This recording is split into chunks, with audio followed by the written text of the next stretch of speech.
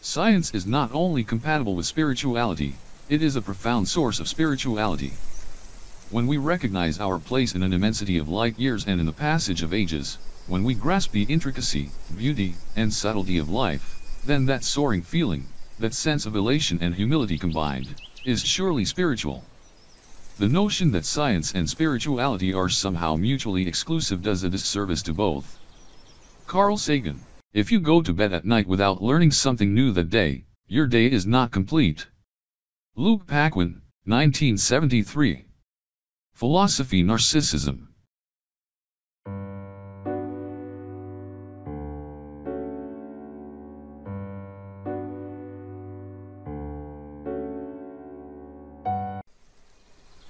Philosophy Narcissism.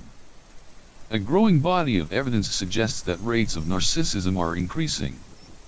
Narcissism describes a type of personality, which can manifest in a range of problematic behaviors and attitudes, such as arrogance, haughtiness, exhibitionism, self-centeredness, lack of empathy, racism, and an unreasonable sense of entitlement.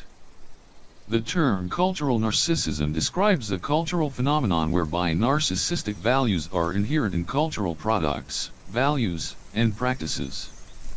That is, narcissism involves a problematic lack of self-knowledge. I argue that narcissism is an obstacle to living a meaningful life and to social flourishing. Self-knowledge enables one to accurately identify and develop one's own interests and capabilities, as well as to identify one's limitations.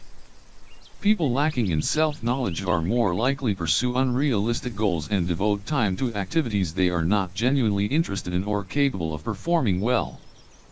They pursue activities they believe will garner them status, attention, power, or admiration.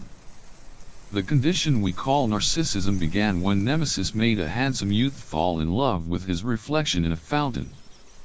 The lovely maiden Echo was grief-stricken by Narcissus' self-absorption, and gradually pined away until only her voice remained.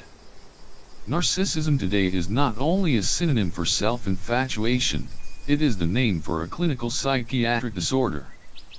In recent years, psychiatrists and psychotherapists have devoted much attention to narcissism.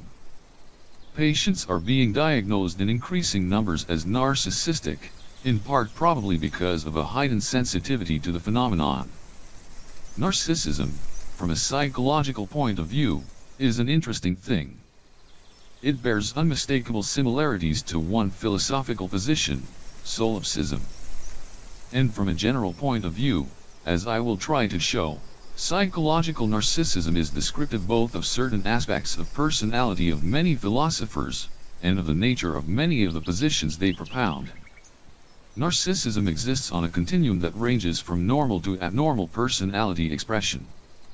While many psychologists believe that a moderate degree of narcissism is normal and healthy in humans, there are also more extreme forms, observable particularly in people who are excessively self-absorbed, or who have a mental illness like narcissistic personality disorder, NPD, where the narcissistic tendency has become pathological, leading to functional impairment and psychosocial disability.